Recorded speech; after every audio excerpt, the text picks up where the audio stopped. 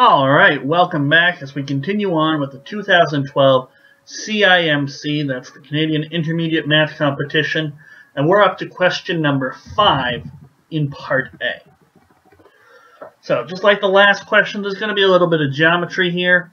In the last question we had to figure out area of a quadrilateral figure, and now in this question we have this diagram involving a circle. So, in the diagram, AB is the diameter of a circle with center 0. So AOB, that's a straight line, just as it looks like in the diagram. C and D are points on the circle. Okay. So relative to a diameter, points on a circle, I'm thinking things like any of the circle angle theorems. In particular, just the way this is set up, I'm thinking ABD, that's a right angle at D, things like that. Those are things that are immediately jumping into our heads. OD, so the line OD, so from the center to D, it intersects AC at P. Okay, as they've shown, P is right here. OC, that's the other one, OC intersects BD at Q. AC intersects BD at R. Okay, just as the diagram shows us. So if BOQ, so starting at B, going to O and Q, so that angle, so the angle in BOQ, just at O, that's 60 degrees, and APO is 100 degrees. Calculate the measure of BQO, so the angle in this triangle at Q. That's what we're asked to do. So a lot of this is going to be diagram chasing. With the angles, we're starting to think about circle angle formulas or circle angle results. So the angle subtended by the diameter being 90 degrees, that's something that comes into play. We also have a lot of radii, OA, OD, OC, and OB here. These ones are radii, so they're all going to be equal length, so we might be thinking isosceles triangles. So let's jump right into the question. What we want to do is we want to make a diagram. Well, we want to accurately represent it, because what we're probably going to be doing is filling out a lot of information in the diagram. A lot of angles is what we're going to be chasing. Okay. So let's draw ourselves a nice big circle. Pretty awful circle, but that's okay. Actually, you know what? I imagine that we're just going to need the top half of the circle, and that can make our diagram a little nicer. So we'll erase, or if you have enough scrap paper, you can just start over on another scrap piece of paper. So now let's try it with just a semicircle.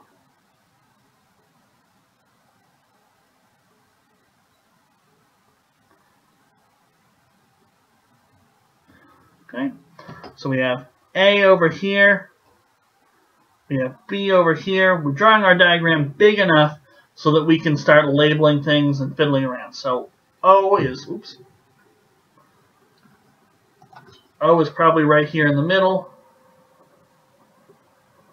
O. And then what did we have? We had points C and D. So this was D. We'll say this is C. Okay. So what I was talking about earlier. Oh, geez, that's not going to fly. Times like these on the computer, I wish I had a ruler. All right. So D to O. No, that's still not going to do, but maybe we can do C to O. Okay, we're just going to move where O is. Alright. Oh, so the diagram definitely not to scale, not really the point. But my point before was OAB, OB, AO, OD, OC. These are all points on the circle connecting to the center, so these are all going to be the same length. Okay, these lengths are all the same. So what else did we have? We had O going to C, and that intersected with P. Put P over here. And we had B going down to, or B going up to D, or D going down to B. That gave us point Q. And we had point R. Okay. So we know that this in here is going to be 60. And we know that up here it's going to be 100. And we want this angle right here. That's what we want. Okay. Now, there's not much reason to draw a D or BC right now, so my second instinct, which was, isosceles triangle sort of stuff, that's probably what we're going to look for. So notice that, for example, AOC, that's going to be isosceles. Okay, so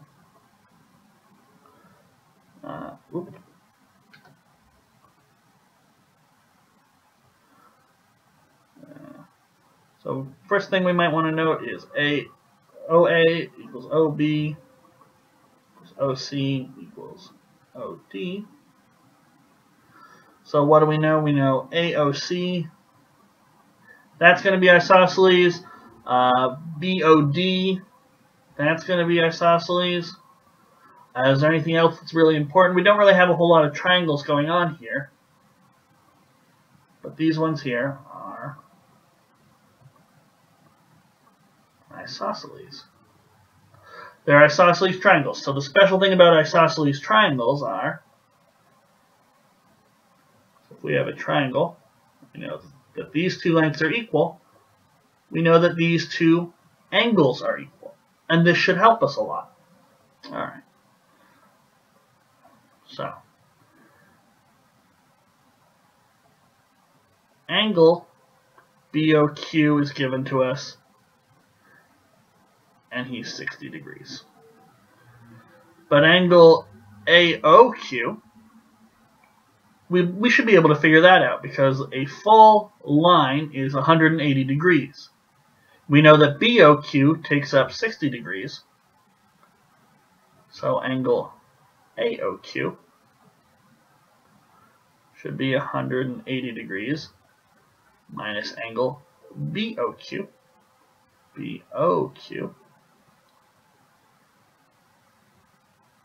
So 180 minus 60. So we're looking at 120 for this angle right in here.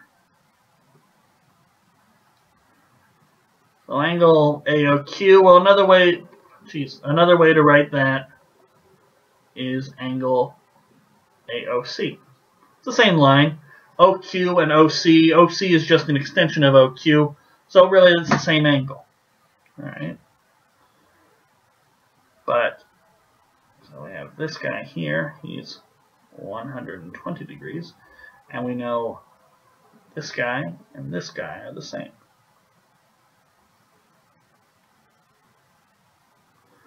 So angle ACO is equal to angle OAC. How do we know that? Because we remarked earlier that AOC is an isosceles triangle.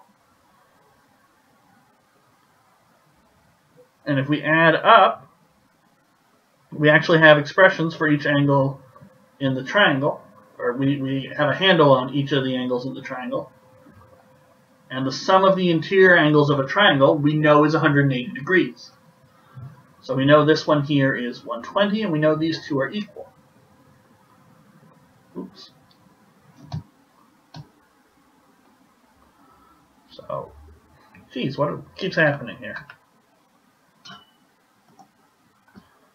Okay, so we can automatically say 2 times ACO plus 120 is equal to 180. Or if we rearrange that, angle ACO 180 minus 120 over 2 And we can work that out either in our heads by hand or with a calculator. We get 30 degrees. 180 minus 120, that's 60. 60 divided by 2, that's 30. Okay, so automatically I know this guy here, he's 30. And this one up here, he's 30. Okay? How do we know to start doing that? Well, we didn't. We really didn't. What we could have done is we could have started by saying, okay, this one over here is 100, so we know this guy in here is 80. Perfectly valid. What we're trying to do right now is just get more information about our setup. Okay? We're not necessarily have a quick direct line. Of course, we know how to go to and get the angle that we want, BQO. We don't know how to do that. Right? What we do is we add in angles, we add in lengths, we just complete our diagram to the point where we say, aha, I do know how to get to the angle I want. I do know how to get the length I want. Okay? So we chose to do it this way. There are probably other ways to sort of chase the angles around this diagram. So we have 30 degrees here, 30 degrees here. Now this up here is kind of a dead end. But down here, we know we've got 30 here, 100 here, and we have a triangle here.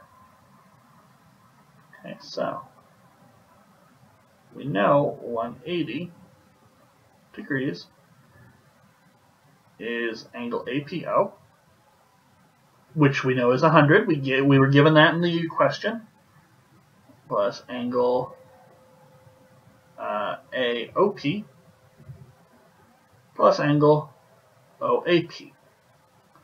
So we know that this is 100, and we know this is 30. So we'll use a separate piece of paper. We'll flip the page. Okay, so we know angle AOP is 180 minus 100 minus 30. 180 minus 130 is going to be 50. So we can actually add that in. This guy right here is 50. Now if he's 50 and this whole angle is 120, that means this angle here is going to be 70 degrees. Okay?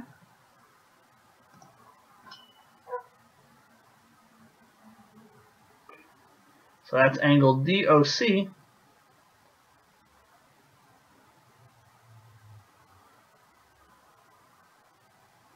Angle, oops. So DOC, if we're writing this whole thing out, AOP, so that's 120 minus 50, that's going to be 70 degrees. Okay.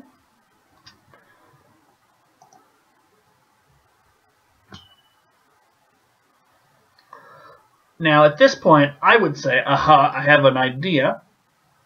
But if you didn't, you could still continue to fill things out, do your best. You could probably even try and work on this interior quadrilateral here, APRQ. That's certainly one way to do it. But my aha moment came from knowing, oh, we have 70 here and 60. We know this angle, this DOB angle. And we know that this triangle DOB or BOD is isosceles. So knowing just this angle here and that these two angles, give them little x's, we know that those two are equal. We can actually figure out all the angles in this triangle, and then we'd have 60, whatever this angle is, and this remaining angle, the angle that we want, BOQ. So we can use the isosceles triangle and the information we just got with 70 degrees plus 60 degrees, and then we'll be able to solve one last triangle, BOQ, get its angles, and we'll be able to figure out angle BQO.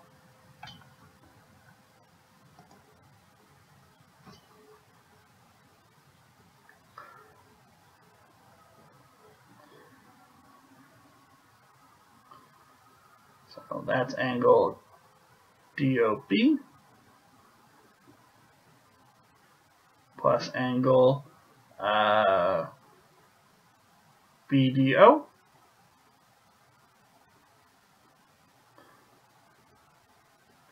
plus angle DBO. And these two are equal.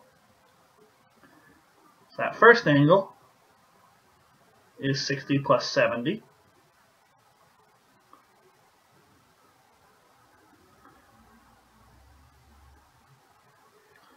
So angle BDO is going to be 180 minus 130 over 2. Say 180 over minus 130, that's 50, 50 over 2, so 25. Okay, so now we can actually label these guys here, 25 and 25, those are those angles. And now we know 60 here, 25 here, we should be able to work this last one out. Okay, and then we'll be able to figure out the answer. You'll go a lot quicker if you're not actually writing down all these steps. But it's important to see how questions are done. That's how we learn. Alright, so we know that some of the angles of a triangle, the interior angles of a triangle is 180.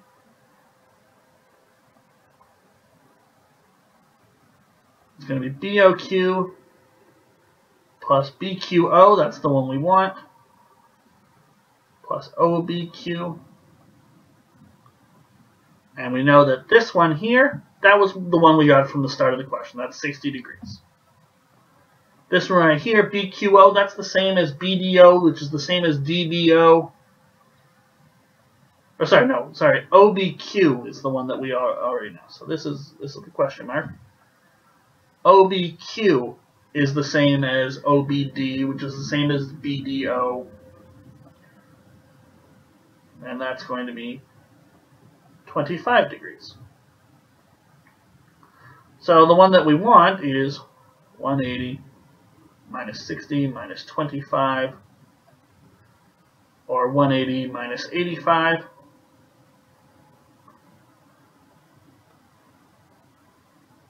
$95 degrees.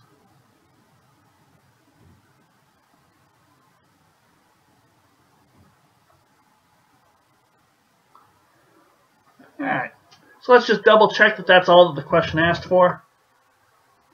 We just wanted the measure of BQO. Calculate the measure of BQO, and indeed we've done that. BQO, 95 degrees. Okay. So as I said before, questions like that are just diagram chasing. You just have to make sure that you don't need a plan of attack right away. It's great if you have one, but in lieu of that, the best thing to do is just start filling in information that you can. And the reason you want to do that is A, so that a solution will present itself. Once you have enough information, then you can start saying, oh, aha, this, then this, if I figure this out and I can calculate this length, then you can actually get the answer. The other reason you want to just start filling things out is, and explain as you do, so that you get the all-important part marks. Okay? If we'd run out of time, or if we just hadn't seen a way to get it, some of our previous angle calculations might have been enough to get us 1 or 2 part marks on this question, depending on how it's scored. Okay? But we were able to chase enough, we filled in enough angles, we were able to say, oh, okay, this triangle, and then this smaller triangle, and that should give the angle that we want. And we got 95 degrees, so we're prepared to move on to the last question in Part A, and that will be question number 6. Okay? So join me next time for the last question in Part A of the 2012 intermediate paper.